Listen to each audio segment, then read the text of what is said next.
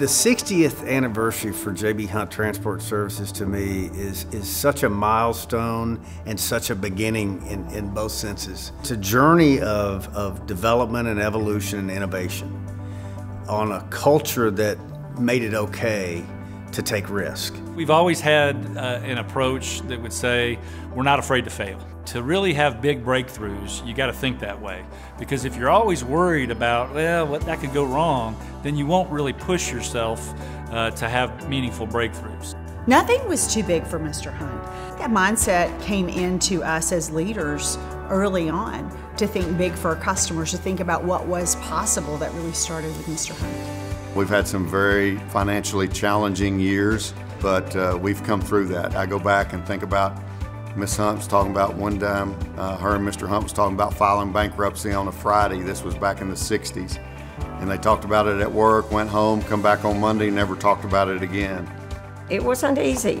There was a time when I saw him almost give up, but he didn't.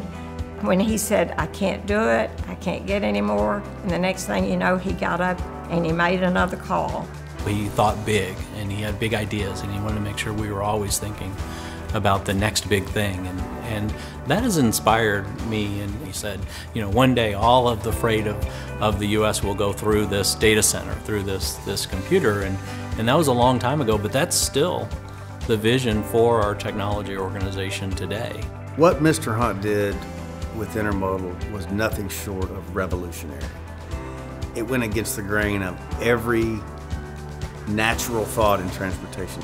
And he was willing to let the company evolve and change because it said it's okay to let go of something that you like and you think is good to get to something better. When we think about our mission, we really believe through our assets, our people, and our technology that we can create the most efficient transportation network in North America. We continue to change. We see the opportunities and we run hard and fast at them and make them big parts of the company. And so the question is what is the next big opportunity?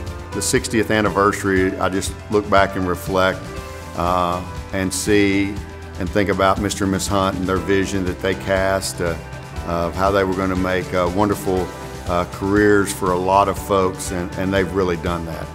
We're just getting started.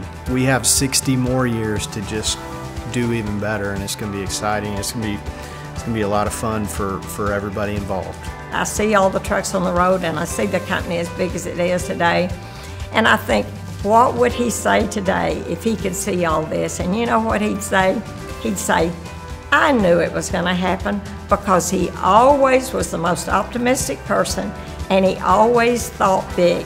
He is looking down and he is smiling, and he is again with me thanking you, and he's saying, I knew you could do it, and I knew it would get bigger and bigger, and it will continue to because of the people